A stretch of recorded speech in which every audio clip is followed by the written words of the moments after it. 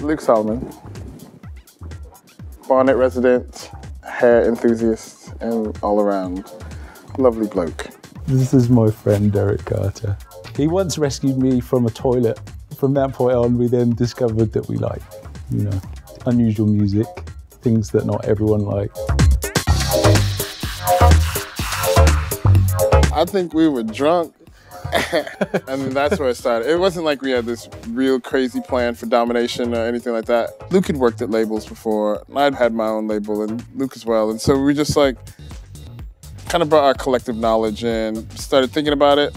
You know, this could be something really cool. It was the whole thing that born out of what Derrick was saying was just us being like either hungover from the night before, or just being idiots. I mean, we partied a lot really then, and suddenly the music sort of started to happen, and the things we had, Matthew Herbert record and DJ Sneak record and Chris Nazuka record, and then all of a sudden there was something happening that we both felt was quite exciting. You know, we were excited by it. It wasn't like, I want to put out a DJ Sneak record and I want to put out, like we had a laundry list or anything like that. Never. It was people we knew and hung out with and associated with.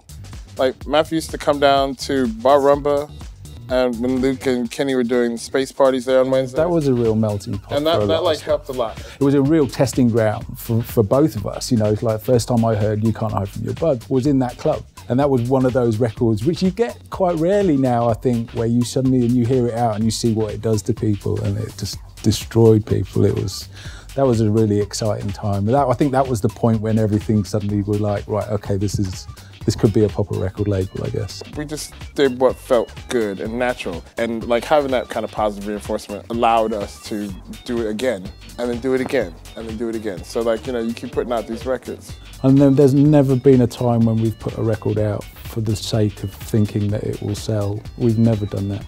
We will always do something, and the chances are it'll probably sell 400 copies, but we'll both be happy. You know? But we like it. Yeah.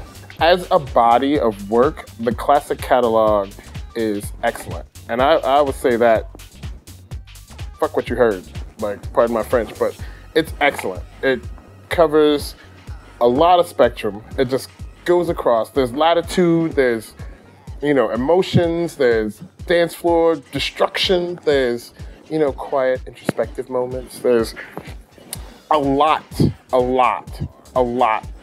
As we were ending classic, like the music industry started to shift, and I think it was our fault that house music got lost. Because we went there to soldier on and keep it moving. Classic was always very much a family thing. It's always been a family thing. We communicate with our artists, they're our friends, we hang out with them, and their music is very personal to us and want it to be treated right. And I think the time's come back round again. I think house music is quite relevant, or very relevant again, within the dance music world. And I think that it felt like the moons were in the right place for both of us. It's, you know, got a purpose, it's got a meaning, it's got a mission, and classic is ready to get in there and mix it up. Definitely.